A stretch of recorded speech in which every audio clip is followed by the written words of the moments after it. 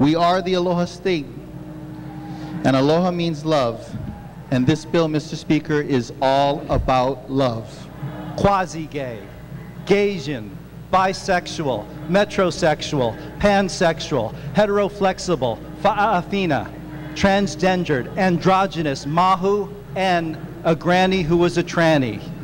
And while we are tolerant of different cultures in Hawaii's melting pot, the majority must strive to be tolerant of someone who is different. If we are in fact so stuck in our beliefs that we are unable to make an objective decision, then maybe the 76 members of this legislative body shouldn't be the only people voting on this monumental measure.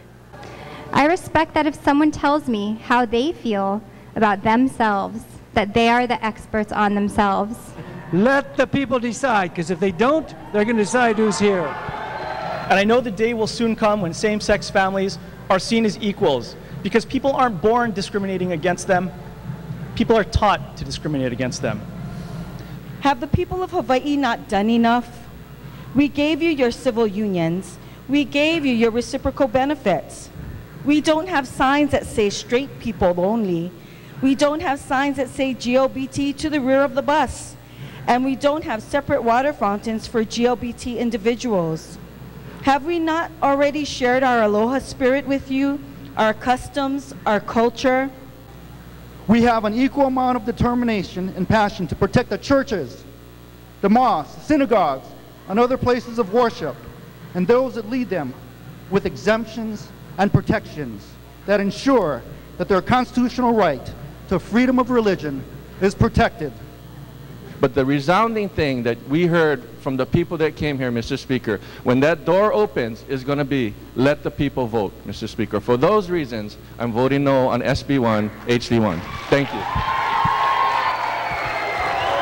This broken process made me choose between the rights to benefits and the rights of conscience. And I can't vote for a measure that would further inhibit the free practice of religion, which I know that many of my constituents hold dear. Let the mainland be the mainland, Mr. Speaker. Let Hawaii be Hawaii.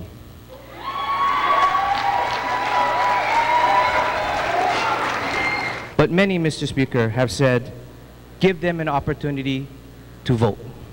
I cannot rise up benefits with the possibility of eroding religious protections and freedom of conscience. You see, Mr. Speaker, again, I'm not held to any specific conviction. But I do have certain beliefs that I hold near and dear. And in this process, I have been shown so much love by a community I thought hated me. And I found so much hate in a community that I thought embraced me. See, Mr. Speaker, I have no hate for them. We listened to 57 hours of testimony, and within 2 hours, we came up with a decision.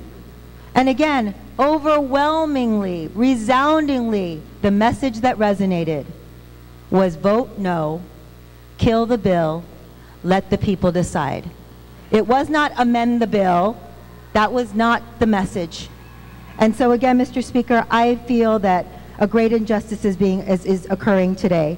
And if this issue has brought out the ugly in some people, it's the ugly that has already existed in some people. Thank you. Calling me a bigot, a homophobe, a racist, that's the easy way out, that I haven't evolved. Again, this is about the process, a process that has failed the people of the state of Hawaii. And this governor has chosen not to defend the law regarding the marriage statute on the books today. That was approved by some of my colleagues back in 1994.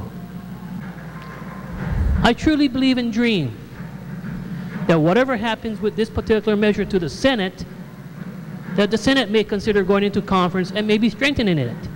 Or has the deal been done with House Draft 1?